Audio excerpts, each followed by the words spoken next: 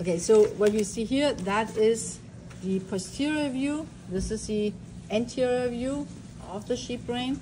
So the students here did a mid-sagittal cut. And now what we see here, this is the spinal cord.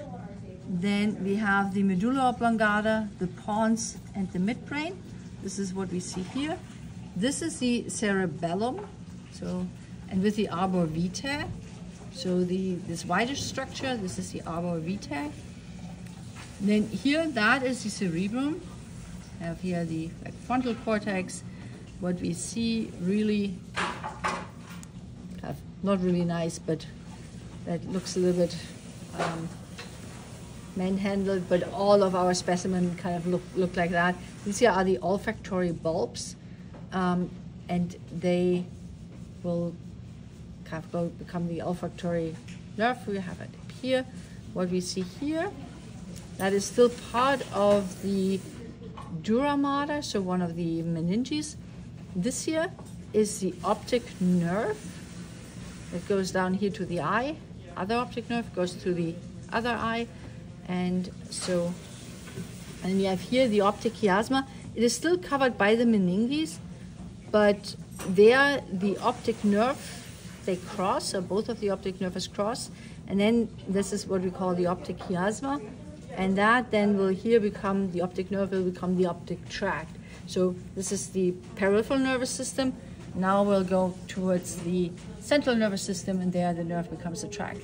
What's really nice to see here, this is the pituitary gland. And the pituitary gland is attached with the infundibulum, or the stalk, to the brain. This has already detached, but it's not a big problem. But what we see here now, that is the optic tract. So it was here the optic nerve, so this passes through here. That's now the optic tract. And what we see here, that is the mammillary body. And we see some of the nerves here. I will not go into a lot of detail because I feel they don't look that good in this case. But the ones that you need to know is the olfactory nerve, or olfactory bulb, and the optic nerves and the optic chiasma.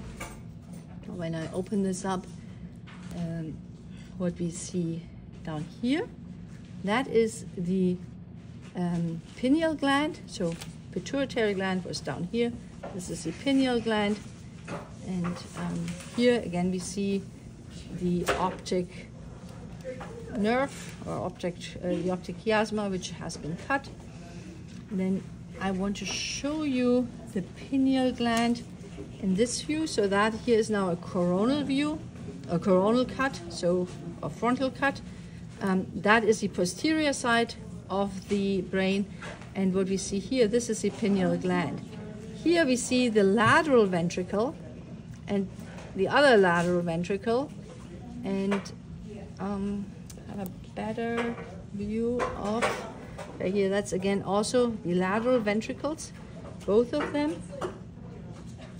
And there's here, what we see here, this is the septum pellucidum that separates the left and right lateral ventricle. So septum pellucidum. Down here, that is the third ventricle, and here we also see the third ventricle. So the third ventricle kind of turns around there. So we have ventricle like 1 and 2, they're both lateral, third ventricle. Now we are looking at the fourth ventricle. The fourth ventricle is down here. So down here, there is the fourth ventricle, and then it will become the, so that here is the fourth ventricle. Let's see if I have a, see like a membrane here. That is the fourth ventricle, and then we have the aqueduct up here. Fourth ventricle, aqueduct. No, sorry, fourth ventricle, and then the aqueduct up there. And again here, lateral ventricle, and this is really nice because we would expect to see a hollow part here, so it's similar to that for where the lateral ventricle is. However, this here is now the septum pellucidum again. What we see there, that is the corpus callosum. So this here is kind of the corpus callosum. Here we have the fornix, and there, I'm not sure if I already mentioned that, that is the thalamus, hypothalamus, And I think, did I forget anything?